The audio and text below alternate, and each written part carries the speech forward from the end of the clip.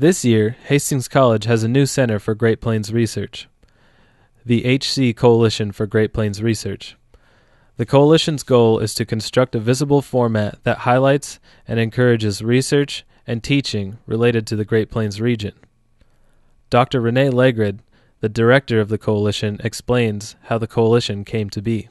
4 or 5 years ago, just conversations with faculty about the need to do something that really focuses on our place in the region.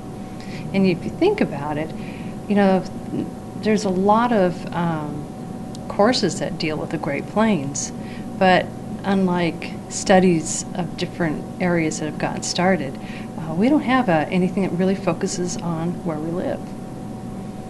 And so we thought a good way to do this is to create a coalition. The Coalition has several key resources available to it, including Hastings College's partnership with the Nebraska Nature Visitors Center and Perkins Library on the campus, which carries the bulk of the text dealing with the Great Plains, which includes the Brown Western Americana collection of about 1,200 books. The Coalition isn't just about the history of the Great Plains.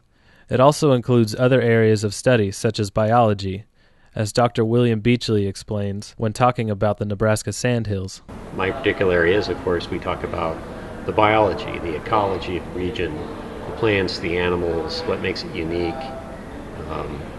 So I'm very much involved in that region of the Great Plains as an annual enterprise. Everyone involved with the Coalition is eager to share and learn more about the Great Plains. From the Great Plains, I'm Stefan Welsh, HC Media.